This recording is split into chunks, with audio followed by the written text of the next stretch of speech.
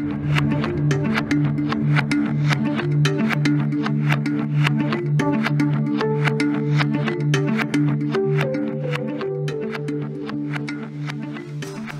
afternoon. Welcome to our show. I'm your host, Melissa Ridge, and this is a show for all of you who love to eat. I've always loved tasty food, but this pandemic seems to have me appreciating food a little differently. Our country foods, our comfort foods, what goes into each of every one of these dishes, how it's grown, the hands that make it, the love put into it all. I have a much greater appreciation for all of it. Today we are putting Indigenous foods in focus. We have two cooks from the Feast Cafe and Bistro right here in Winnipeg who have created recipes especially for our In Focus audience. Have your fish ready for one of those recipes and your bison or deer or moose or caribou ready for the other recipe. Mouth-watering, and we are so honored that these two men developed these dishes for us to share with all of you. Ahead of that, we will talk to the National Museum of the American Indian about foods that have been proven to exist here pre-contact. I can guarantee you some on the list might surprise you. And we have some incredible food photos from all of you, your favorite country food dishes. We also talked to the Sioux caterer with some tips about how to cook your wild meats. A jam-packed show, of course, you can call in, but actually, no, we would prefer not to call in. Just leave your comment on our Facebook Live feed, and please put a picture of your favorite dish in there too. You can share any of your favorite food secrets as well. So we are going to get right to it. Before I introduce you to our first guest, I want to take you to the Mitsidam Cafe. It's at the Smithsonian. Mitsidam means let's eat in the language of the Delaware. It's one of the best eateries in the world, featuring regional Indigenous foods from all corners of the United States. Take a look. First course is coming out.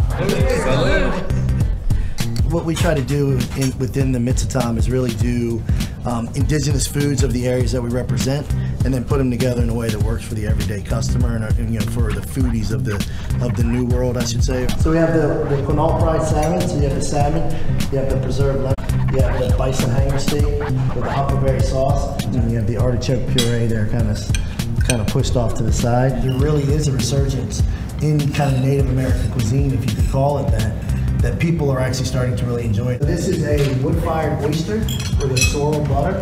You know, the oysters obviously being indigenous to the area, the sorrel itself being indigenous to it.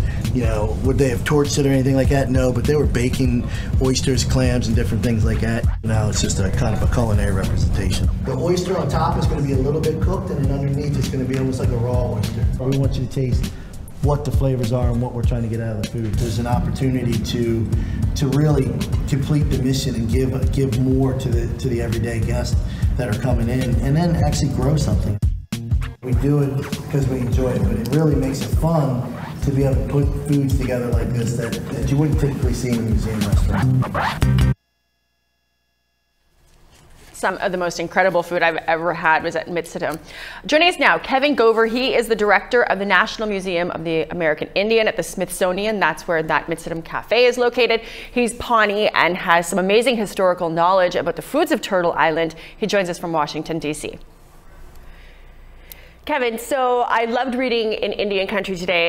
You had identified a whole bunch of foods that I think maybe people either assumed had been brought over from Europe, or maybe perhaps that settlers had taken credit for bringing over. But we're in fact here for millennia. Of course, we know, the standard ones: wild rice, gourds, maize, an assortment of berries. But what are some of the lesser known foods that have been here in North and South America long before settlers arrived to take credit for bringing them?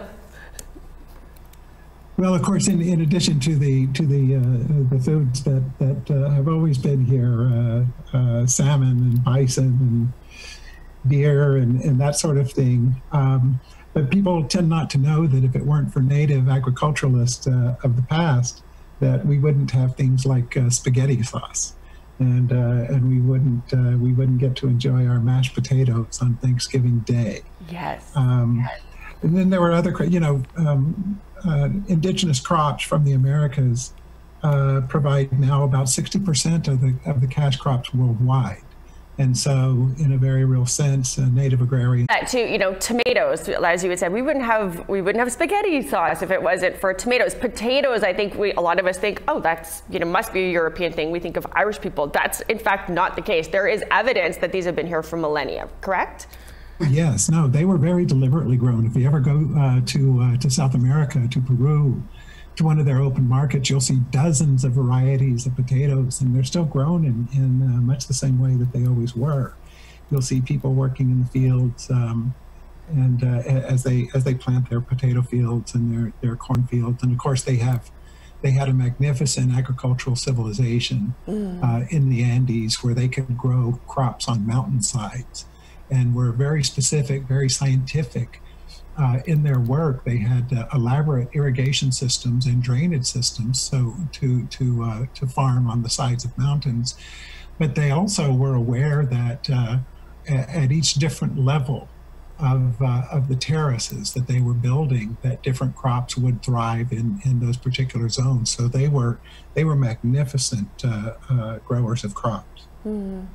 I found it very interesting when I had visited the museum that the Mitzitem Cafe, it was just mind-blowingly good. It's truly a gem of Washington's food scene. It's not, I don't think people don't equate like, oh, a museum with, culinary greatness. Why was the cafe such an important part of the museum in the thought and development process of it? Well, the restaurant at the museum was always thought of as another exhibit and an opportunity to keep teaching people, even as they were eating, that the foods to which they're accustomed were developed by Native Americans. And so we do serve all of those foods, including the wild ones like wild rice. But even that, even though it seems to have evolved on its own, was cultivated and cared for very specifically by the people in that part of the country. So we just like to continually deliver the message that you're on native land, and native people had well-established civilizations long before contact. I love too that it's not just this monolithic kind of approach to here you're eating native food, right? And there's so many regions that are represented in the cafe. Can you tell us a little bit about the thought that goes into making sure that all of these, the different parts are represented there? Sure, because the food traditions varied in each part of the country depending on climate and the availability of different resources. So we have a Northwest Coast section where we get our salmon. We buy our bison directly from tribes in the Great Plains, and we feature a Southwest section which features primarily corn and beans, but put together in some very interesting ways so that the visitor thinks they're and they are having a wonderful culinary experience. And at the same time being reminded of the importance of native agriculture to their daily diet. Not everybody is going to be making their way to DC anytime soon. We're in the middle of a pandemic, of course, but the museum has a lot going on online. I'm curious, there's a webinar tomorrow about Indigenous food security. Can you tell us a little bit how you guys are coping and shifting gears and adapting to this kind of pandemic time and how it's working out and how people can get involved? I'm really proud of the staff of the museum because, we were accustomed to doing things a certain way and to building exhibitions in our galleries and doing programs in our theaters and in our other performance spaces. And without too much hesitation or delay, we were able to convert to being primarily an online resource for our guests. We put a lot of educational materials online. We're doing programs online, like the one on food security tomorrow. We opened a National Native American Veterans Memorial last week. We knew it would be completed on Veterans Day. We had planned a grand celebration and bringing as many veterans as possible to the site. That, of course, became impossible, and so we converted it to an online event. And we'll continue to produce more and more content for online consumption. We're now putting new exhibitions online And so that's, you know, that's the way it's going to be for a while. And in a way, we've learned an important lesson, because in many cases, a program that we might have done in one of our theaters would attract 200, you know, a good one, 250 people. But when we put them online, we're getting a little foolish that I didn't realize that would be the case. But now that we know it, we're going to do our best to really take advantage of that and spread our material further and further. Well, Kevin, thank you so much for taking the time out today to sit and chat with us about all the wonderful things that you guys have going on at the museum. Well, thank you very much. It's an honor to be with you. You can check out that webinar on Indigenous food security and the many other virtual exhibits offered by the National Museum of the American Indian at americanindian.si.edu. And for a taste of all that's served at the Mitsatum Cafe, good news, they have a cookbook which happened to win Best Cookbook in the World in the local cuisine category at the Gourmand at Paris Cookbook Fair back in 2010. Cookbook is available at most bookstores online, so find it. It's called the Mitsatum Cafe Cookbook.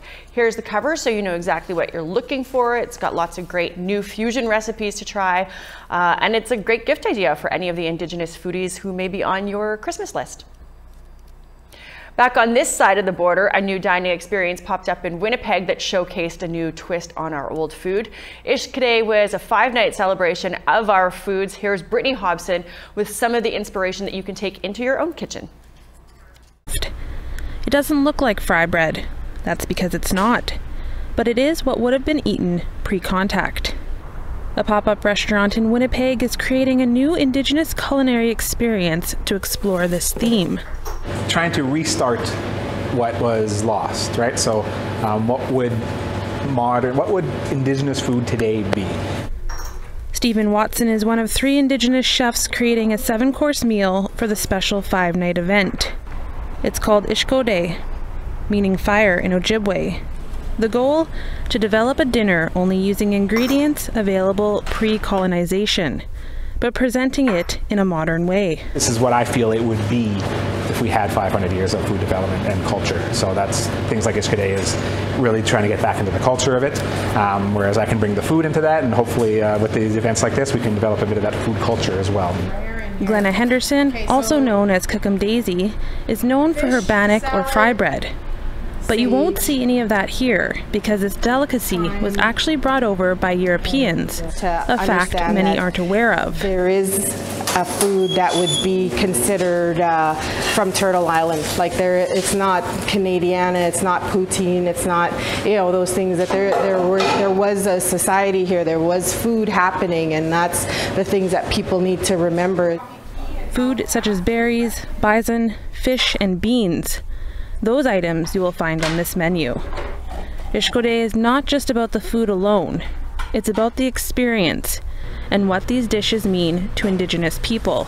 There's nourishment in it, there's life in it, there's, you know, ways to share those kinds of things and ensure that, you know, we represent ourselves in a way that, you know, proves how beautiful our culture and our people are.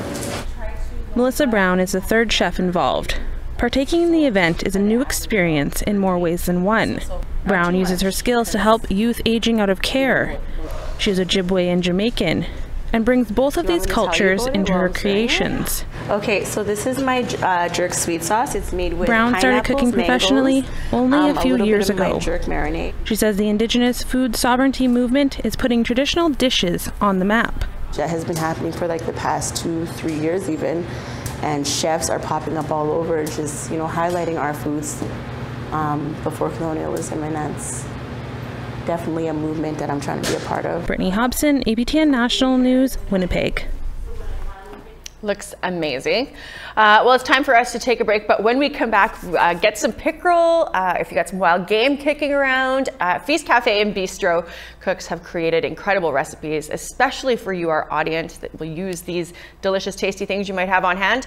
They are going to walk us through those creations as soon as we come back, and we have some photos of your traditional foods. Stay with us. Join our conversation now. Call in toll-free at 1-877-647-2786. Like us on Facebook on our APTN News page.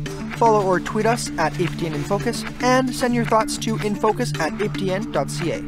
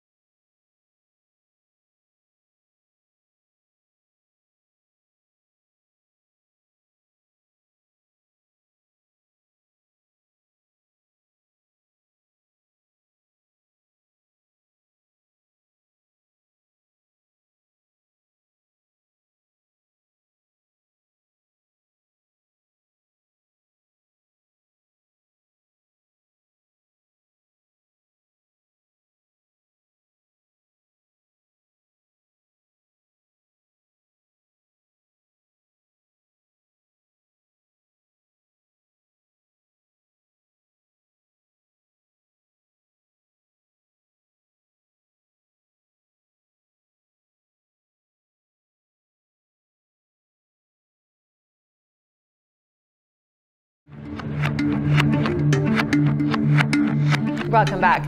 A little while ago, before we were back on lockdown and masks were mandatory everywhere, we were welcomed to the Feast Cafe and Bistro here in Winnipeg. Two cooks there created recipes just for InFocus. Let's start with Michael Urbanski and his dish, made with bison, but you really could use any wild game that you have on hand. Here, watch and drool. Hi there, I'm Michael. I'm the catering manager from Feast Cafe, and today I'm actually going to show you my recipe, my own personal recipe I thought of. I'm calling it the Little Lost Bison. It's an infusion between our indigenous ingredients and an Italian style dish. So I'll begin. First of all, we're going to start with our, what should I call it, our marinade. So the marinade I made, it's basically just a combination of oil and olive oil and a little bit of garlic puree here, a little bit of salt and pepper, and a little bit of sweetgrass and chopped up sage. It's already in there. And then you take our nice indigenous style chunks of bison and you just mix it all up. And you basically let this just sit there for about a day, you know, like overnight kind of thing, and you let the flavors just meld in itself and it'll be perfect. So after that's done, after a day of marinating, you'll end up with this. our marinated bison chunks. So this is like what it looks like when it's been infused with all the flavor of sweetgrass and sage. So once this is all nice and marinated, what we're gonna do is we're gonna make the pasta. And while we're making the pasta, we're gonna sear off these bison chunks. Now, I'm a big fan of medium rare steaks. So when you sear it off, I sear it off so that there's still a little bit of blood inside. These are basically like steak chunks, so it's perfectly fine and okay. Before you start cooking anything, you want to get your water ready. Make sure it's nice and warm, because you want to start making your pasta in there. So you want to get it into a nice rolling boil. A rolling boil means is that when the water starts boiling, it'll basically just, you want it at a slow boil. So that way it won't be overboard, you know? Like when it's too hard of a boil, it'll just keep going really hard. You'll lose most of your water. So you want it to basically be at a nice calm boil, just a nice roll. Anyways, next you wanna, this is gonna be our pan for searing our bison. So you're gonna wanna spray it down with either oil, like oil spray, or just use regular oil. I personally prefer to use oil spray because you won't get as much of a flame coming out from it. If you use oil, use a very small amount, otherwise the oil from your marinade and this will cause it to shoot flames up. So you gotta be careful. So I'm gonna give it a nice spray. Now this marinade, I forgot to mention, actually has a little bit of lemon juice in it. Nice little lemon. You can use lemon juice like from a bottle, it's fine. It's really cheap and affordable. It's also, it lasts a long time because you can just put it in the freezer. It basically lasts forever at that point if you don't have access to a fresh lemon. Fresh lemon is a little bit more optimal. We also add a little bit of maple into this, like a shot of maple, just to add that little bit of flavor.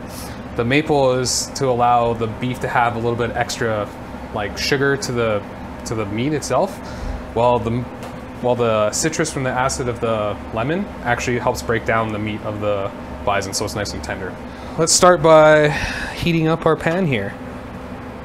So let's get that guy heated up, and while this one's heating up, we're gonna get a little bit of oil in this one. Just a shot. It's perfect right there. Don't need much. Let's give it a nice little spread around. Butter is an okay ingredient for this, but butter, as pure as it is, it'll burn if you're not careful. So I find oil's a little better. Don't use olive oil.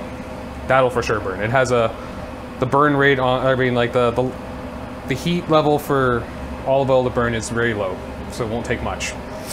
So just use regular oil like canola or vegetable is fine. So, while that pan is heating up for us, this little bit here, once it's nice and warm, you can tell by putting your hand just a little bit close to it, and you can feel the heat coming from it. This one's already almost there, so let's take a little bit of garlic, little salt and pepper just for extra seasoning.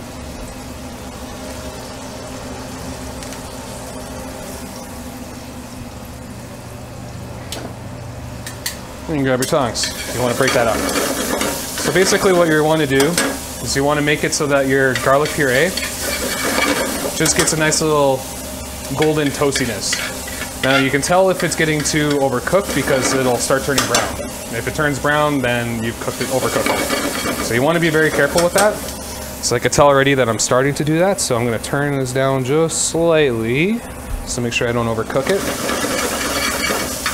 Now, you will have your garlic puree sticking to the pan. It's not a big deal, because what we are also going to use is we're going to take this little shot of just a tiny little half-ounce shot of, what should I call it, white wine, and that'll basically give us our deglazing. What white wine does is it deglazes your pan of all the flavor. So stand back. This is going to be a little flamey.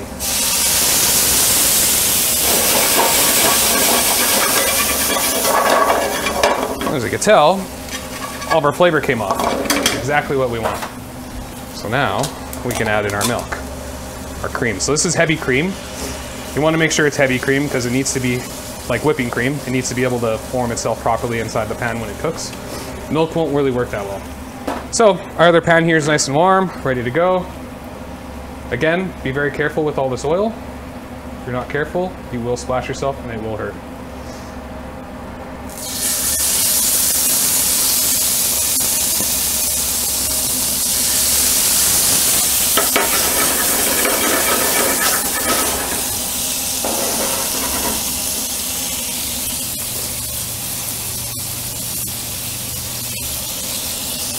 Now you want to grab another tong for this, as this will have its own flavors, and you want to keep it like that. See how it's got that nice little bit of searing on it, nice little bit of brownness? Exactly what you want.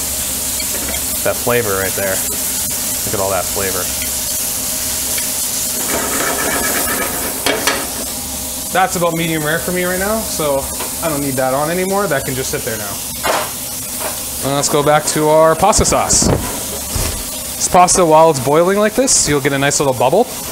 Again, you want to make sure it's not too high, because if it gets too high, you will burn the milk. Milk burns at a it burns very easily, and it will burn on the bottom of this, so you gotta be very careful, especially when you're adding cheese. So we're gonna add our cheese in now. Add some parm. And this is our gorgonzola. You don't need much. This is very powerful stuff. See, enough for flavor, that's it. Boom, done.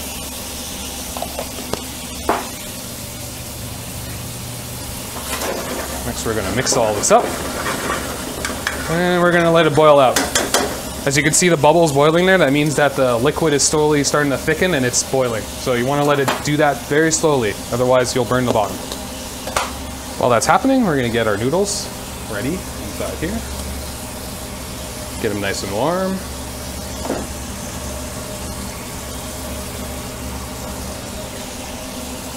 Now I pre-cooked my noodles here. I pre-cooked them at a level called al dente. Basically what that means is that when you cook it, you can look inside the center of it, and inside the center, it'll have the tiniest little white dot in there. That means that the tiniest little amount of it is not fully cooked. So you can just finish cooking it in here like this. Ooh, that's hot. Always make sure you grab some cloth or something to make sure you're handling really hot.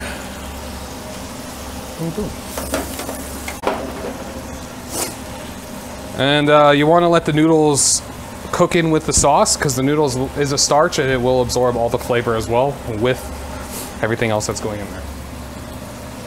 So if you notice it's getting a little too thick, you can add a little bit of cream just to thin it out a little, so you have time to cook with it a bit more. It's always a good idea to test your sauce. You don't need much, you just need a little bit of test. It's perfect. All right. So next we're gonna plate it.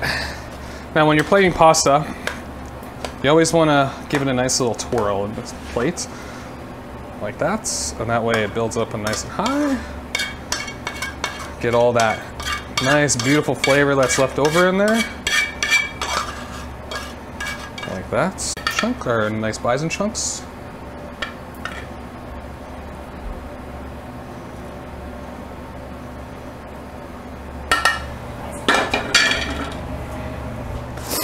And then next, we're actually gonna give it a nice little garnish of this gorgonzola. Just a little bit. Not much. And we'll finish the garnish off. A little cedar. Boom. And that is the little lost bison. I made that recipe. I wish I had a photo to show you, and my whole family said it was amazing. So thank you, Mike, for that. We'll have his full recipe on our website, aptnnews.ca/infocus/Indigenous cuisine. Freezer full of pickerel, sick of having it the same old way? Well, you are in luck. Watch another recipe. So hi, my name is Steve. I'm cook here at Feast Cafe Bistro. We're located at the corner of Sherbrooke and Ellis, and we're on Treaty 1 territory. So the dish I'm going to be preparing today, I'm going to call it Our Sister, and I'm going to dedicate it to missing and murdered women across our nation. So I'm going to be working with corn. That's one of the three sisters. I'm also going to be doing pickerel. That's a whitefish. It's also good for you. And I'm going to be doing wild rice. So I'm going to put it together here. I do some very light, easy seasonings. Just salt and pepper.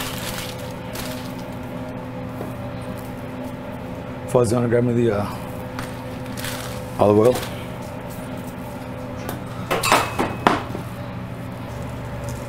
Salt and pepper. Drizzle of olive oil across it. Beautiful. We're gonna put that in our oven at 350 for 15 minutes.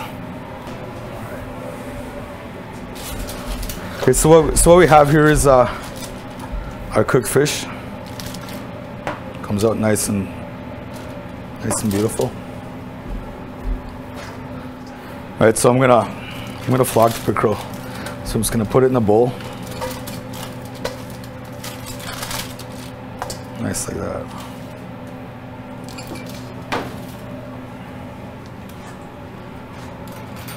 Use a fork. And just lightly break it apart. With 2 forks. So we're not gonna mush it, right? We don't want it to be mushed. We just want it to be nice and fluffy. So the whitefish is good for you. It's like good all around. You should eat it once a week. It's good for your brain. It's good for your skin. Also kept our people alive for a millennia. Especially here in Manitoba, we have access to pickerel. Everybody's favorite.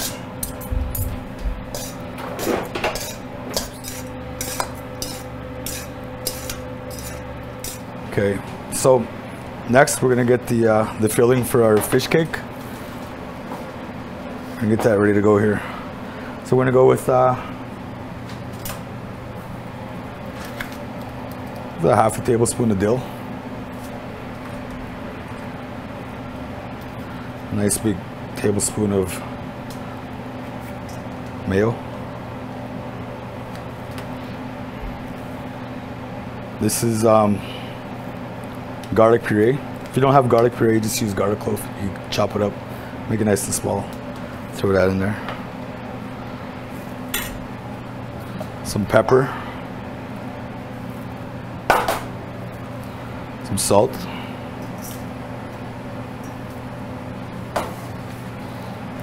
Your egg.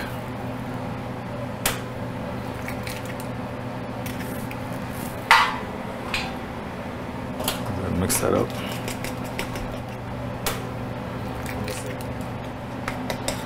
So it's nice.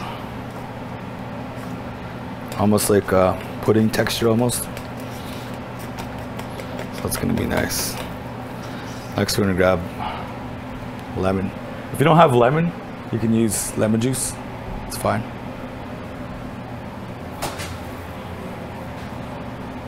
Okay. So we're gonna add our fish to our filling here.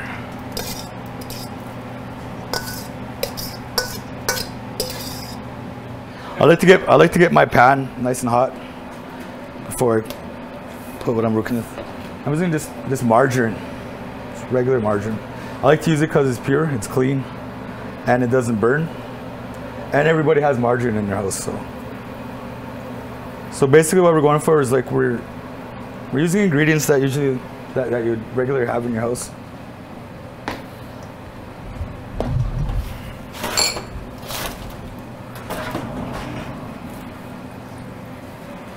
The fun part. About that size. There's a little bone there. Just roll it around in the breadcrumbs a bit.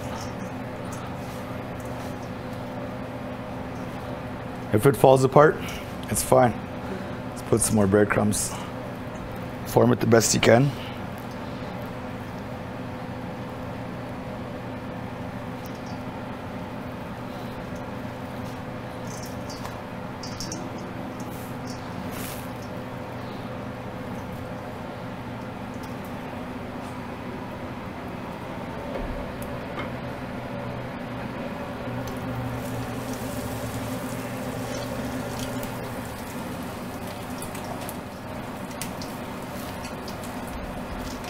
Smells good.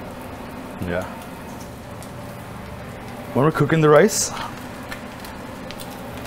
you just put a lot of water. It's a little overcooked, a little dark, but we got to get that cooked right through. Maybe I'll lower the heat a little bit more. So yeah, whenever I smell wild rice, it always reminds me of Reminds me of ceremonies, going to ceremonies when I was a kid.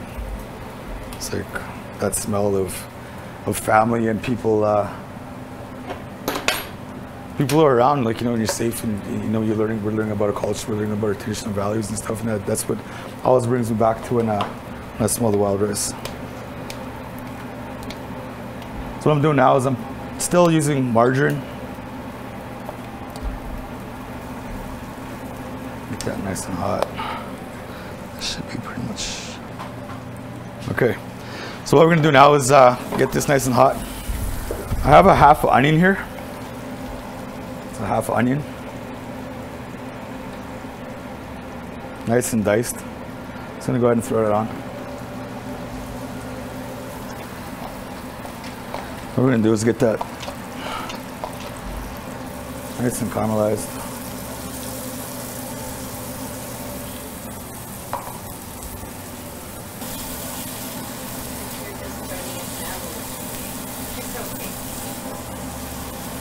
A little bit more garlic puree, just to. It's gonna be a. Garlic puree. If you don't have the garlic puree, you can go ahead and use like a whole garlic, mince it up, get it nice and chopped up, nice and mincy. It's a little bit much.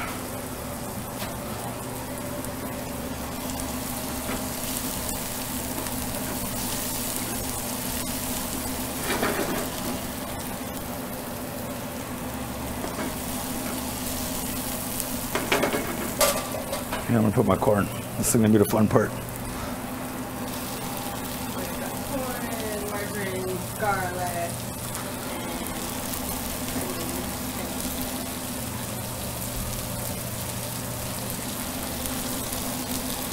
So we're really gonna be cooking. So it's gonna start popping. As soon as it gets to the right temperature, it's gonna pop a bit. So I guess a long time ago, when I used to do the harvest around this time of year, I could just picture this too. Like, I guess they'd take the corn kernels and put them on the rocks beside the fire, and then it'll pop, right? It'll pop like popcorn, and then they would be gathered around the fire, and I guess be catching the popcorn in their mouth. I always picture that. I always imagine, especially when I'm working with corn.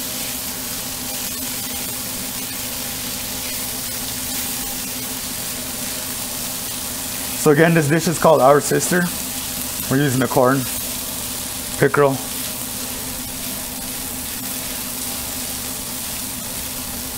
all the stuff from the land. So we're gonna go ahead and let that cook. I'm gonna spray some water just to help the process of the cooking a little bit. Go ahead and cover it. Just drop some of that air in there.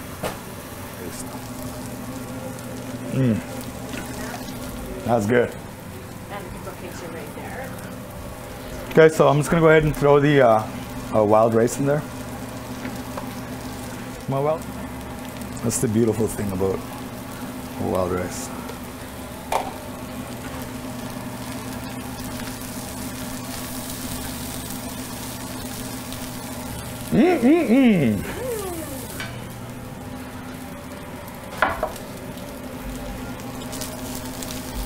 So now to plate it.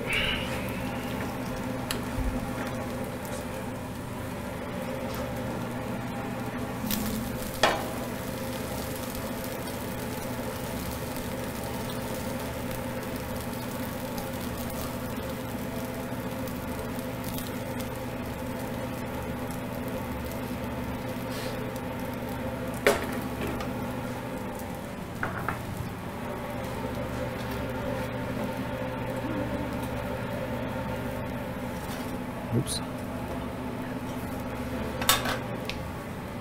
And then I'm gonna garnish it. Oh, you can make tartar sauce equal parts mayo, equal parts relish, and a pinch of dill. This goes just beautiful. Look at that. And then we're gonna garnish it with some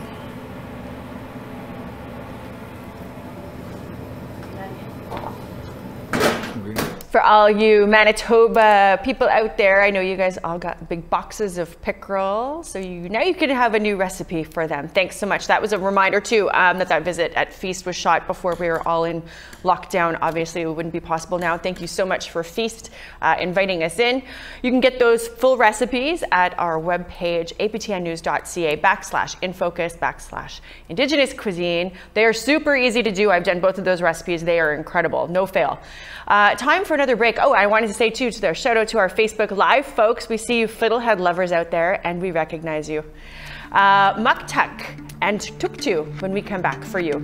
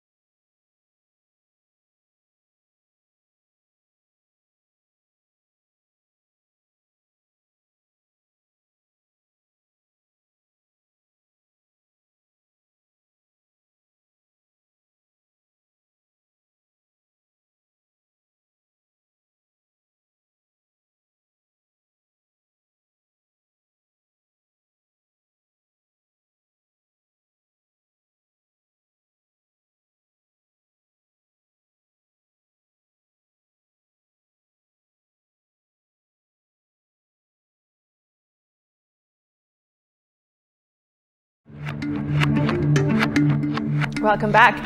Let's go to social media now with our social media editor, Jesti Andrushko, who is joining us from home today to hear what some of you guys are saying and to see some amazing food pics. Thanks, Melissa. We went online looking for what First Nations, Inuit, and Métis people are harvesting. We wanted to know what your favorite food in the land was, and also we found some enticing dishes. First from Roy, he posted some muktuk and tuktu soup with cornbread. Muktuk and tuktu are both Inuktitut for whale and caribou. Looks good. Next from Pauline, she shared her oven-cooked bannock and caribou. Delicious. Nice stuff, Pauline. Next we have Verna. She sent us a picture of her bullet soup and bannock. Bullet soup is a Red River Métis staple. It contained buffalo in the past, but now typically either has beef or pork. Looks very good. And lastly, from Harry, he shared his meal of young beluga muktuk and bowhead muktuk, along with dried pink salmon. Also some dried ugruk meat, which means seal. Really, really good. Good stuff. Thank you to everyone who shared their awesome looking meals. If you want to share your meal or just share your thoughts with us, here's how. Join our conversation now. Call in toll free at 1-877-647-2786. Like us on Facebook on our APTN News page. Follow or tweet us at APTN InFocus. And send your thoughts to infocus@aptn.ca. Thanks to you all for those food photos of your favorite foods, your country foods, your comfort foods. Chef Dickie Uzichipi knows his food. He is the owner and chef at Sous Chef Catering in Regina, Saskatchewan. He's the go-to guy if you have an event that needs Indigenous food. Let's take a look at some of his creations. Dickie from Sous Chef Catering, thank you for taking time out of your day to talk with us about food, something I think pretty much all of us love. How's the catering business going through COVID? Not that great. Basically, my last catering event was in February, so kind of been a long wait before doing some stuff for Christmas. Yeah. Lots of cooking at home for your family? Oh, yeah. Yeah, doing all kinds of cooking. Basically, as soon as COVID hit, I went back to basics, making pasta from scratch and everything. So went right back to the start of all cooking. Yeah.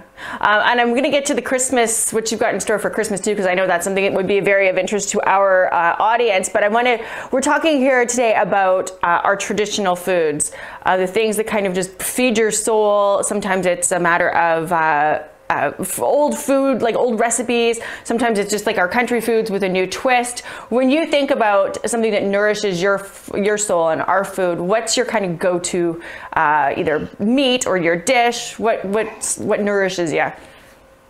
Basically, it's traditional foods to me is like the wild game, elk, moose, deer, buffalo, slow roasted over a long period of time.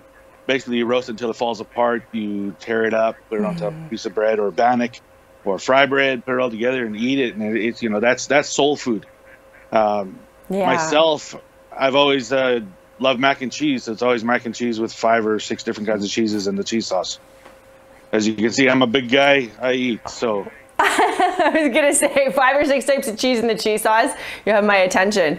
We'll have to, you know what you should do? Send us a recipe. Send us your recipe because we can post that on our website to share that with others who are looking for some comfort too. I want to know, out of the game, do you have a favorite? Is moose, caribou, deer, what's your favorite? And what's your favorite cut and how do you like it done the best? Is there a secret you could share with us?